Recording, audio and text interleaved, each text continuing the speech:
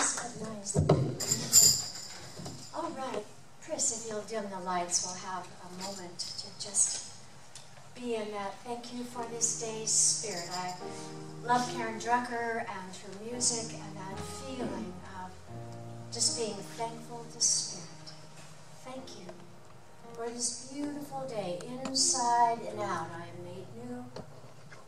I am thankful, as we spoke, for the opportunities, for the journey, for where I am right now, today, in the present moment. In the love and the light and the grace of God. So I take time right now to breathe in and breathe out that breath of God. And as I do that, I behold that Christ Spirit in me.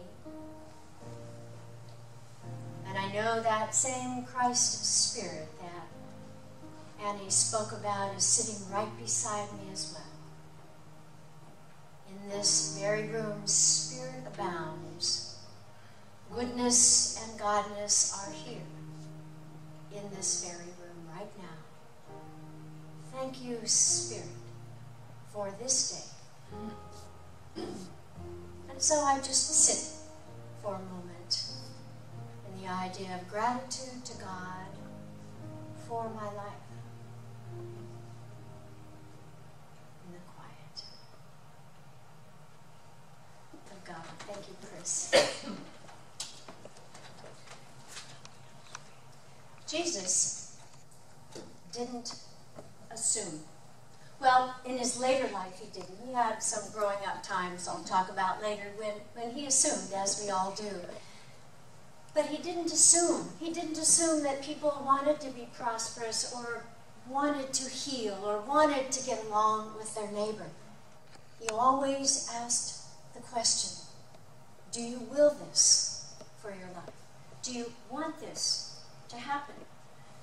And if he didn't get agreement, he left it alone. But we don't do that.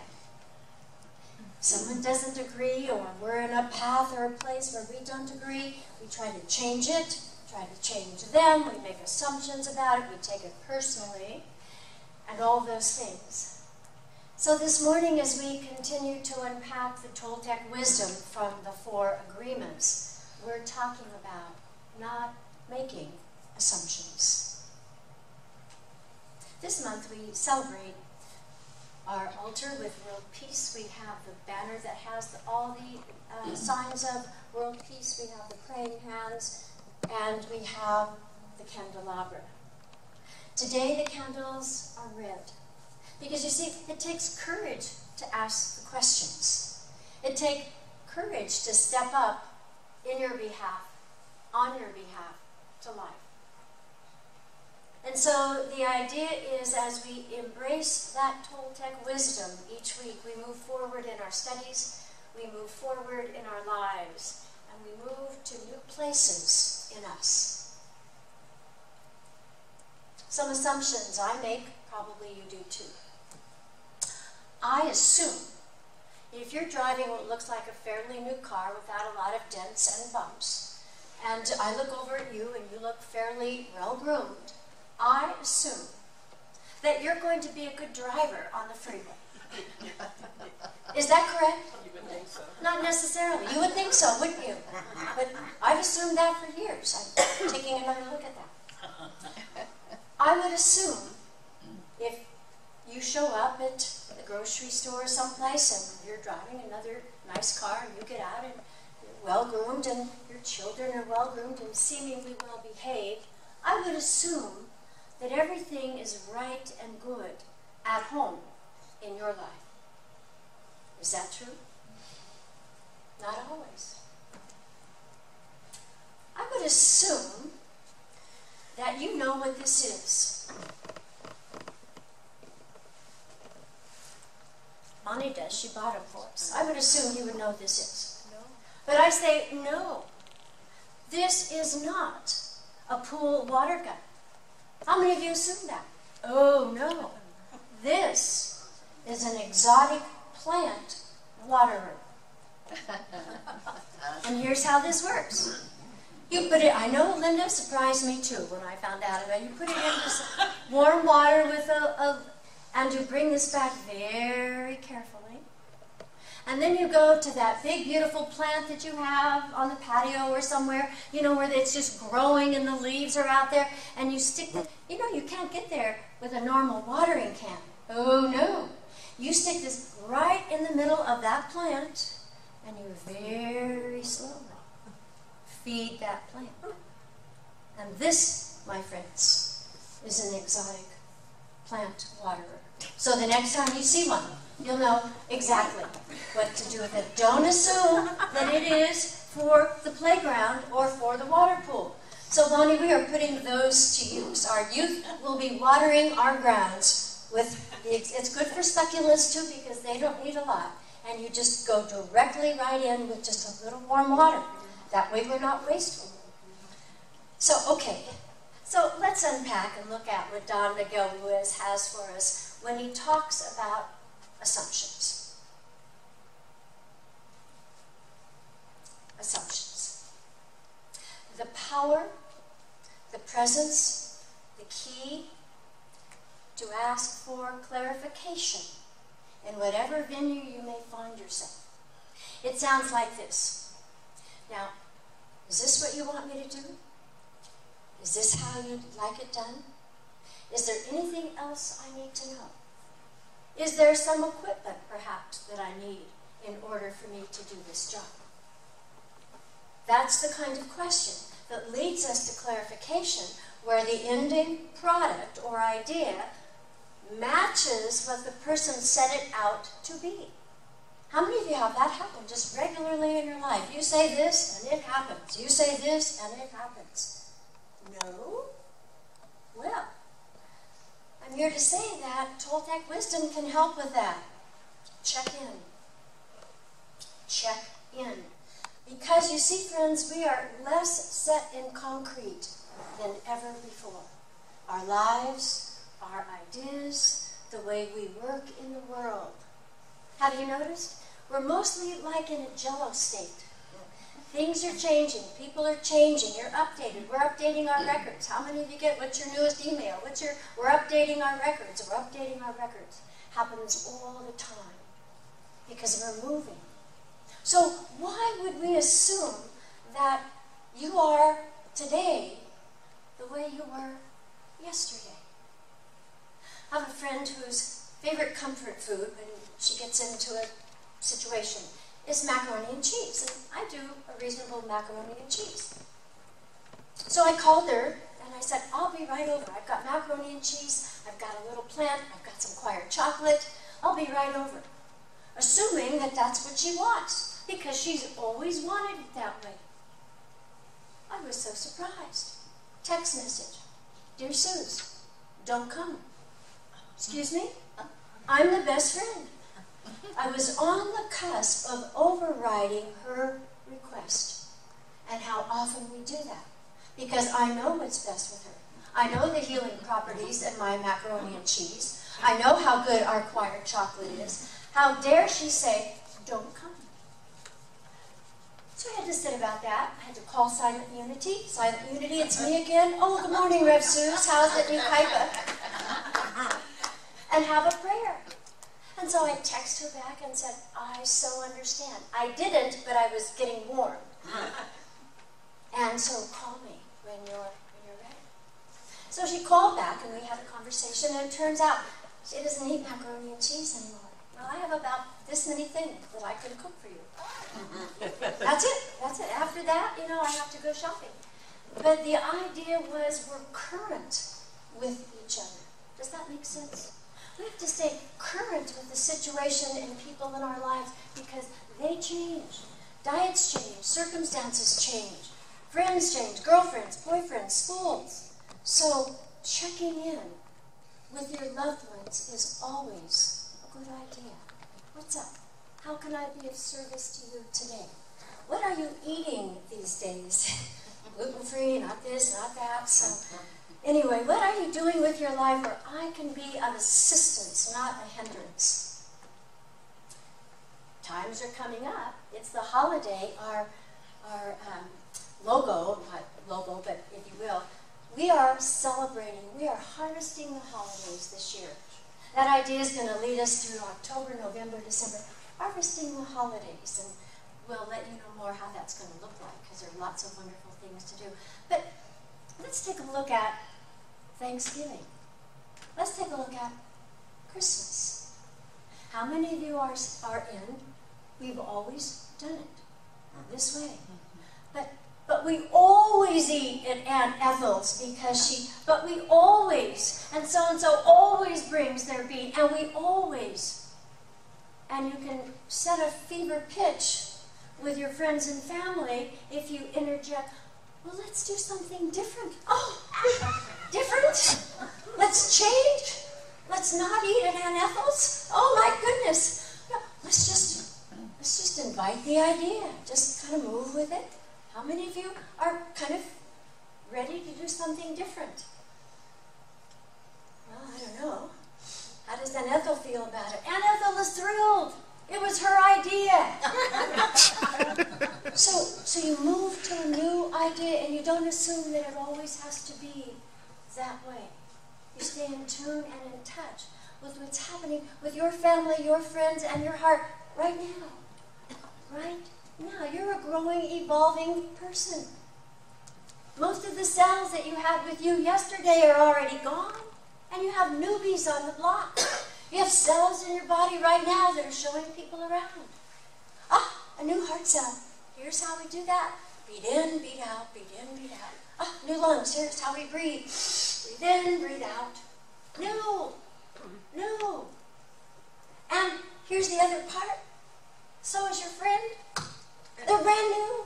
So you have to treat them as your new friend. I mean, you may look into their old face, but they're your new friend. And you say, how can I serve you now? What would you like now? You look fabulous. I understand that you've been on this great new diet. What do you eat? No macaroni and cheese. Let's see, no muffins. I can make them gluten-free. No fired chocolate. I'm out. Let's go to lunch. I'll buy whatever you're eating. Not making assumptions.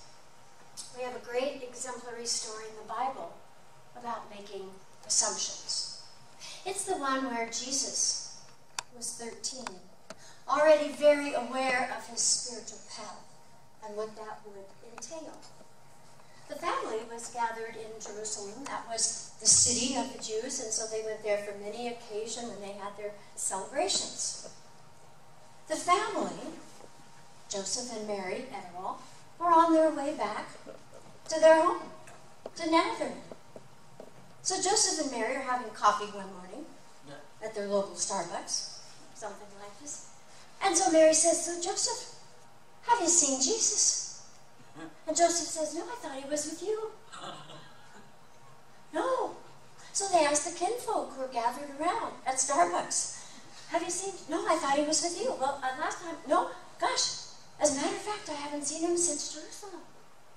Oh, man. 2 days trek back to Jerusalem. Where's Jesus? Studying with the rabbis. So here's where both of them made an assumption. They assumed he was with them. Not. Don't ever let your teenager out of your sight. He's 13. He assumed when they find him that they would know where he was. What did he say to them? Did you not know that I would be in my Father's house? They didn't. They didn't have a clue how deep and how solid the foundation he was building to be a spiritual leader. They didn't realize he would rather be in that synagogue day and night than any place else on his earth at that time. So as parents, we assumed you'd be with us. After all, we're the parents. So Jesus, I assumed you'd know where I'd be. You know how much I love studying. Both of them. Confusion, angst. I'm sure when he got home he was grounded for a period of time. That's what we do when people, especially children, misbehave, when maybe, friends, we're not clear on what we're saying to them. Don Miguel Ruiz says in his work that he believes if all of us would learn to clearly is is the operative word. Communicate that most of the wrath of the world would be eradicated. What do you think about that idea? If every single one of us took responsibility and I said to Ron or to Mary or Denise, now, here's what I'm feeling. How are you doing with that idea? How would you like this done? Is this the way you saw it? Is this your vision? We would check in. We would ask. We would make sure we were clear before we did anything. How many of you think that would make a profound difference in the world? Yeah. How many think it would make a profound difference in your relationships with the people that you love? Yeah. Instead of calling and saying, Tamara, I know you're sick. We're texting, I know you're sick. I'm coming with that macaroni and cheese no matter what. Instead of saying, Tam, I love you. How can I be of service? You want flowers? You want a little foot massage? What can I do? You want me to rent a movie? There's always Quiet Chocolate. She loves our Quiet Chocolate. She and I are the biggest investors in Quiet Chocolate. How would that be if you just asked the question, is this what you want? No, I never wanted that. I've always given it to you. I know, I've never wanted it. I had a friend who used to give me almond roca for Christmas. At that personal time, it's milk chocolate, you know, almond, and I'm a dark chocolate girl. But I would take it, and little did they know that every Christmas I re-gifted. Change the wrapping, change the bow, new card, off it goes. But she never asked me, because I never gave it back and said, you know, I love you, I love your friendship, but I hate this. I re-gift it every Christmas. So let's just stop that right now. Let's just meet for lunch. You can take me to lunch. Because that's not inexpensive. I mean, you pay $10 or $12, and big 10. Pink and the whole thing. So, we restored and made that relationship stronger because we were authentic with each other. Does that make sense? People need to know what you're about. But we're afraid to let people know because then they may not like us. But who's the most important person that has to like you? You. Thank you. Front row does a really good job here. This is the choir, so literally I'm preaching to the choir. But you have to be there. You have to win. We make assumptions because, candles of courage, we don't have the courage to ask questions. When I was in 9th grade algebra, I failed algebra. It was one of those little grades that I changed that I talked to you about. I unpacked some of my ugly, just so you'll know that there's no halo anytime soon. I failed it. Not because I'm not smart. I'm smart, and I'm good at numbers. But Chubby Suzanne sat at the back of the class, and Mr. Farley wrote very indistinctly with his chalk. We had the chalkboards back then. So. And I would look at those algebraic equations, and I would copy down x plus 3 instead of x plus 8. Do you see how that can happen? I was smart, but I couldn't see the board. Till we finally figured it out, I needed glasses. And I wore some kind of glasses. But see, you make assumptions. Oh, that's Sue Thomas. She is so stupid in math. No, she can't see the board. Simple. But at the time, you see what the assumption was? I was almost held back. Oh, we can't go on. She's brilliant in English and all that, but math, she doesn't know math. We can't possibly. Because I couldn't raise my hand and say, could you write a little darker? Could I sit closer? You know, Mom and Dad would ask about homework. How you doing? Fine. Everything's fine. I'm doing great. Yeah, oh, fine. Algebra, no problem. And that was the frustrating part for me, is I didn't know that I couldn't see. I thought everybody was seeing a 3 instead of an 8. You see how that happens? It can color your whole day. It can color your whole life. You keep making wrong assumptions. Here's another assumption that gets to us. We assume that if we just love them enough, that they will change. How many of you have explored that one? How many of you have had success with that one? No. Not me. Nope. No matter what you're going to do something because you choose to. And I'm not saying don't love someone, but don't love to change. And don't love to, if I love them enough, long enough, you'll grow old together, and they'll be the same. And you'll be frustrated as heck. I've loved that sucker for 58 years, or 10 years, or 5. 5 minutes is too long to love in that way. Now, if I just love them enough, they're going to do this, and when we get married, we're going to do this. And no, this is the deal. Take it or leave it. What are we afraid of? Having someone leave it. Yeah. So we don't. So we just say, I just love them enough. Just love them. They'll change. Can you live with them kind of not putting always the toothpaste cap back on? Can you live with them maybe not or loading the dishwasher the way you want? Do you know the divorces that happen over he doesn't load the dishwasher the way I like? Seriously, please. Or his clothes aren't coordinated. Well, what do his mind and heart look like? Or her mind and heart look like? Let's weigh in on the important things and leave people's lives alone. I have plenty to do in God's plan for me. Do you? Do you? Here's the acronym for what we're studying today. It's ADD. And if you add, not assuming things to your life, that sounds like an oxymoron, but if you ask, and the first person you ask always is God, and then you receive direction in prayer and meditation through God, and then you go ahead and you do what your directions gave you to do. You ask your friends, your neighbors, your loved ones, how can I serve you today? What would you like? What would you like? And then they tell you, and then you do it. And then you're in prayer again, and you lit your candle of courage, and you ask again, how can I serve this person? What would you have me do? And you don't assume that you know. You don't know what's best for anybody, even our children. We don't know. We guide them, we listen, they talk, we listen some more, they talk some more. And day by day, situation by situation, we come to know them, love them, and embrace them, and allow them to live their life. Don't assume that you know what's best for you, and for me these days, that's good enough, because then I can stay focused and do what's mine to do, and allow you to gift the world in your special and personal way.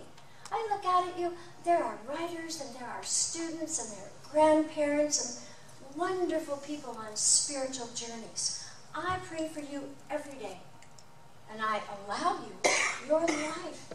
And I'm right beside you, praying, watching you evolve. That's the greatest gift. Loving them, not changing them. Here's another one. We make assumptions that everyone sees life, especially since we're out there and we're buoyant and we're positive and unity. We make assumptions that everybody sees life the way we do. That everybody sees this as the greatest time to live, and lots of good things going on, and people are good, and we want to do the right thing, and I serve spirit. Not everyone sees it that way. And like not taking an assumption that you know what's best for them, we can't make them see it our way. Our view of life is unique as our thumbprint. Unique. Gifted. That doesn't mean that we're right and they're wrong. If you don't see it my way, excuse me, I'm sorry, we have to talk, we'll have coffee because you need to see it my way. No, I appreciate your way. It's unique and perfect and special for you. And I have my way, and you have your way, and we can still have coffee, and we can still dance, and we can go to classes together and movies. You seeing it your way, and me living and seeing it my way. Perfect. Perfect.